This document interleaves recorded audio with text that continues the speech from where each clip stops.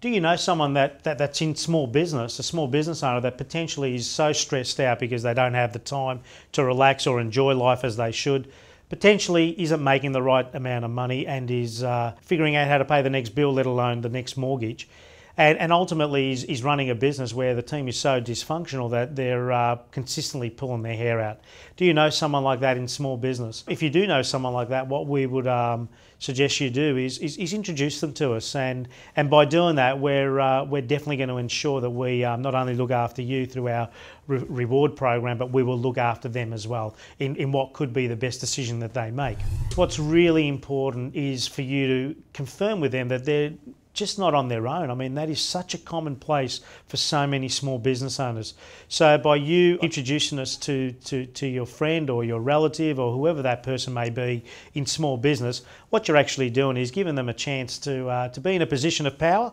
to make a decision if it's right for them at the right time, to consider the Board of Directors 12 program. We look forward to receiving your introductions for small business owners that you believe will benefit from this. What is important to us in doing this is, you know,